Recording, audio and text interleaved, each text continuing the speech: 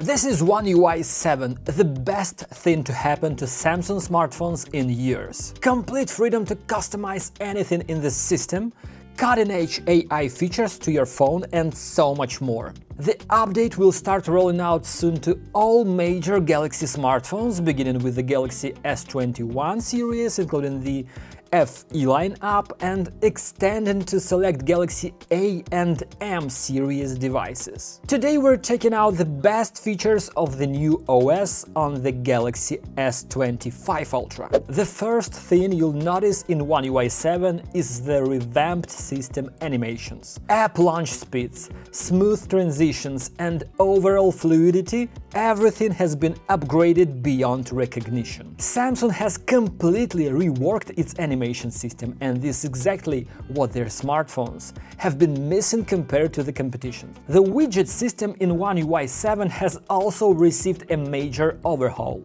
It now plays a big role in how your system looks, and the customization options are nearly endless. Adding a new widget to the home screen is now more customizable than ever. In the widget settings, you can change its shape or even make it completely transparent by removing the background. Some of these features were already available in previous One UI version, but now there is a lot more to explore. The clock widget is now fully resizable. Don't like the small preview? Stretch it across the entire screen. There is also a new interactive gallery widget, which not only changed its appearance but also looks refreshingly unique. And check this out! You can now place app icon however you want on the home screen. Any angle, any size. It's all possible in One UI 7. You can even layer icons on top of each other and adjust the stacking order. Plus, there is a group resizing and reposition feature, making customization faster and more flexible than ever. All of this comes with a new option called DIY Home. To activate it, just head to the Samsung App Store, download the Good Luck utility and install the Home app. Next, head over to Home Screen Settings, tap More Customization, and you'll enter the Home app menu. Here, enable all the features.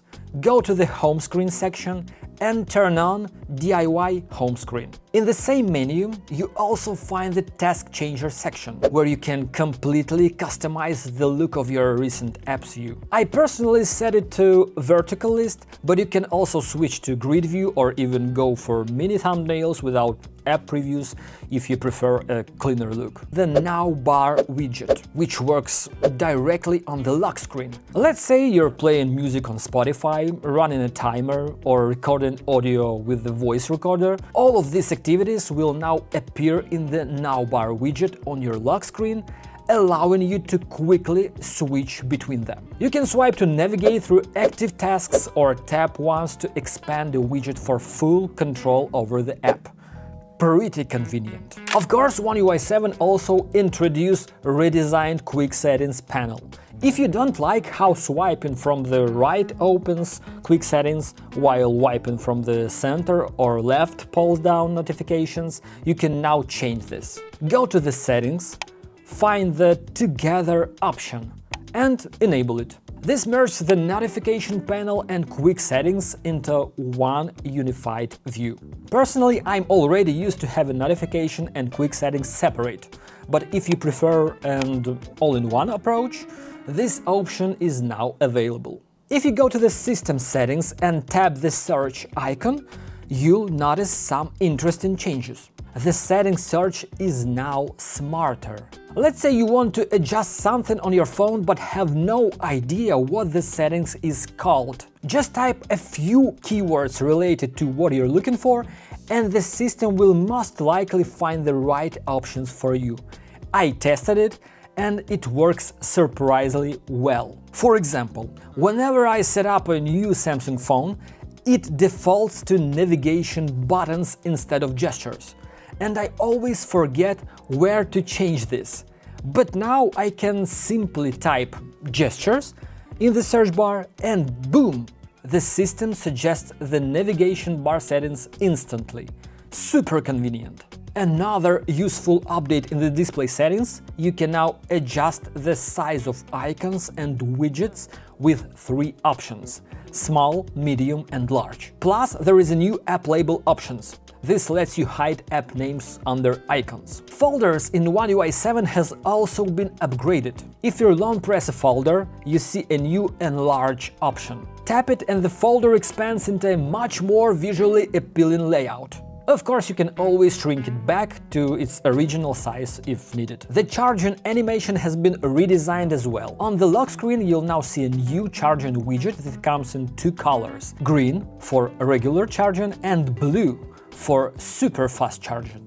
Even the battery indicator has a fresh new look. One of my favorite new features is the integration of Gemini in Samsung Notes. If you're watching a YouTube video, for example, you can summon Gemini and ask it to generate a text summary of the video you're currently watching. Even better, you can extract any specific information from the video and save it as a text document. The next feature you must enable if you have a Galaxy S25 Ultra is QHD+ resolution. Go to Display Settings and set your screen resolution to QHD+.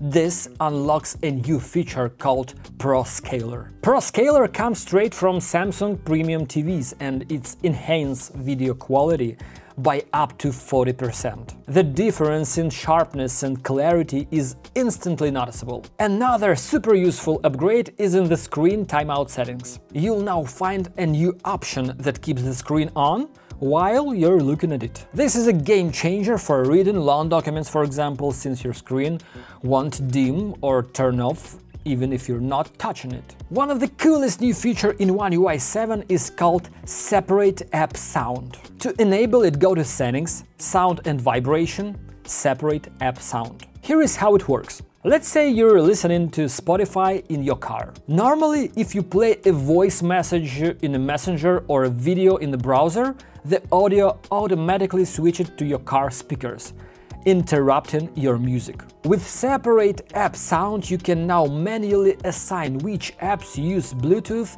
audio and which one play sound only on your phone. For example, I set my messenger and browser to always play sound through my phone speakers, so my music never gets interrupted in the car.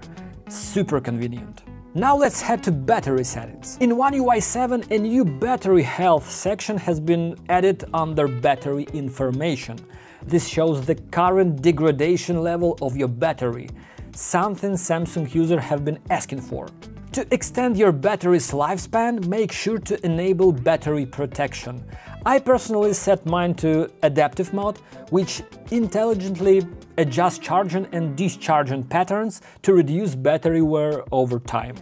A cool new camera feature. The camera app now has a super interesting and useful tool: the ability to use an existing photo as a filter for new shots. If you love the color style of a particular photo, but don't know how to recreate it, just open the filter menu, tap plus and select the photo you like. The phone will then analyze and replicate its color profile, applying the same tone, contrast and vibe to your future shots. It's basically AI-powered photo mimicry. One of the biggest camera upgrades in the Galaxy S25 Ultra is the ability to shoot in lock, 10-bit mode.